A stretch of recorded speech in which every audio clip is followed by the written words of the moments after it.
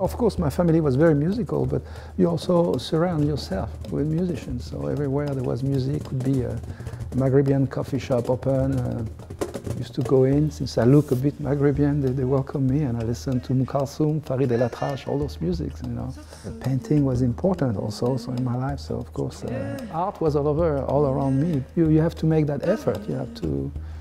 I know because of the situation I was not able to meet some of the singers. We have a tradition of singing in this country that is talking about uniqueness that I haven't heard anywhere else. You know, people say, "Oh, it reminds us of some part of the Balkans," but it's the sound, it's just the language is like so unique. So unfortunately I didn't get a chance to see that and to meet them, but I'm sure I will be back.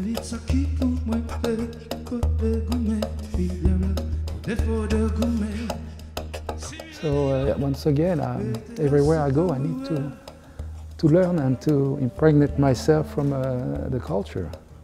I think Brooklyn is magical. There's something about Brooklyn, and I live in several places. I used to live in Long Island, a bit in the city as well, which is pretty unique as well, in New Jersey as well. But Brooklyn is pretty magical. So the city, I go there, I take my bike, you know, I go by the Brooklyn Bridge, and I get that energy. But if I don't let that energy control me. But this is in New York that I met Miles Davis. This is in New York I met James Baldwin.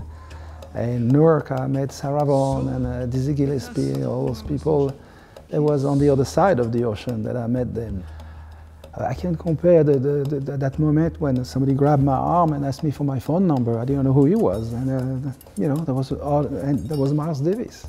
The time I spent a short time with Earth, Wind and Fire was fabulous. You know, the collaboration with Lou Reed was interesting as well. I was lucky enough to work with Lawrence Roberts, and in his church I learned the gospel, playing bass with some of the greatest gospel singers in the world. He himself was a producer and the founder of Savoy Records, the gospel label.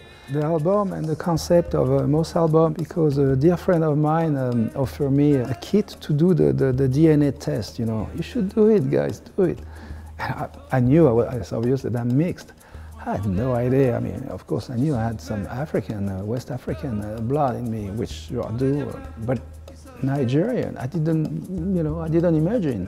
Yet, I'm the first one who brought the voodoo, that drum, into the world of pop music with the album Nothing Like the Sun.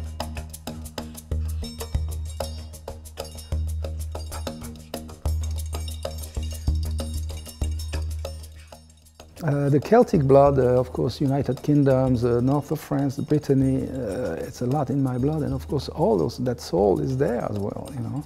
Martinique, it's all mixed, you know. All the above from west to east, above North Africa and beyond, you know, even Turkey, you know. All of this is in me.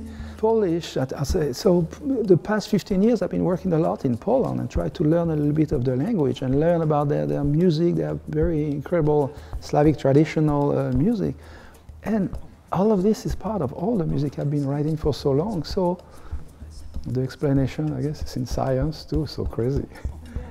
It's soul, the honesty and the soul are part of every music in the world when they are played with honesty and soul.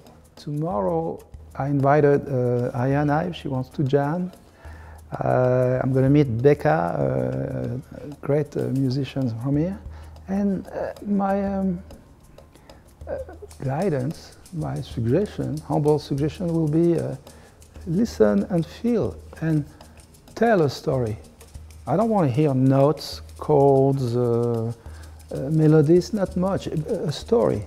So what you put in the melody, in the chords, why, and you can tell a story by not playing. So this will make the music, it feels like if we know each other forever. And if we play with that honesty, then the fusion will be magical. Because I know it happened to me many times all over the world.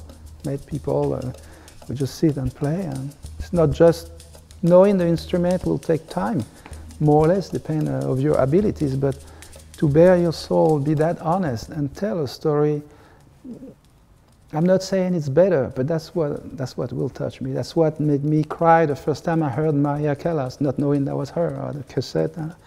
Who is that? Kulthum, Sarah Vaughan, Ella Fitzgerald, Armstrong, Django Reinhardt, Jimi Hendrix, all those folks, Miles Davis. It was the same effect to me.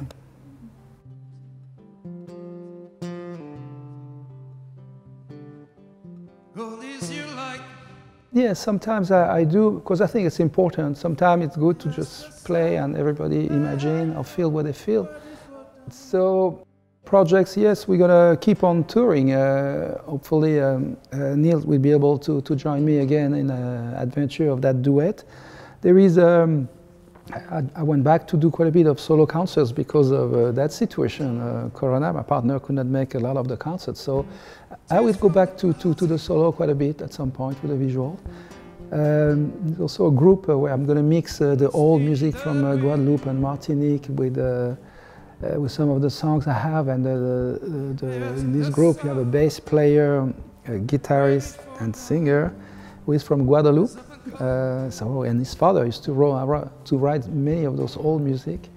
There is, his name is Thierry Fanfant, and there is Géraldine Laurent, great sax player from France. So she's very jazz but very open, so welcome. And Janisette McPherson, who is Cuban, singer, pianist. So you have all of this. So that's a project coming up pretty soon. Where before dawn, rise up and come. Rise up and come, rise up and come, rise up and come.